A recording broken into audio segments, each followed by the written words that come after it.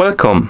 In front of me I have FITBIT Inspire 3 and I'm gonna show you how to change the screen timeout duration on this smartband. Basically how quickly the screen turns off after you stop using your device.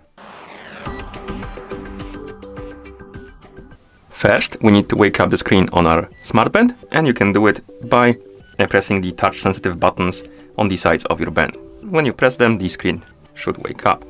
And after you wake up the screen, you can swipe down on the screen like that to scroll through the menu. Scroll through the menu until you find the settings icon and then tap on it to enter the settings. In settings, you should see the option called display settings. Tap on it and here scroll down, find the option called screen timeout.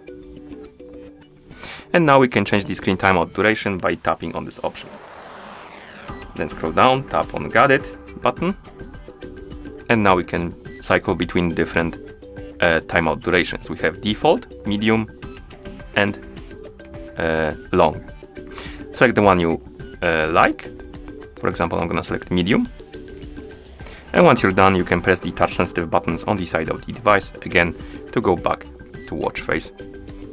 And that's how you change the screen timeout duration on this smartband. Thank you for watching.